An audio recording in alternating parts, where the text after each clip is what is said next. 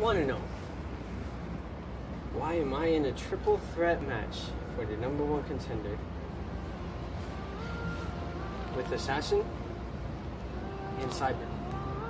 Cyber lost the title match, crowning Blade the inaugural champion, the broken champion, and then I beat Assassin in my return match. Well, I guess in this triple threat match, I'm going to beat Assassin again, as well as Cyber this time. The Assassin and Blade were the ones who caused my injury. So I gotta say, Blade, when I come for that title, you're done. Your first title defense is gonna be your last. I gotta beat these two in a triple threat best out of 4.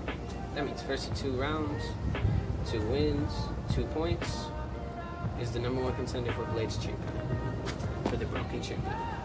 Now,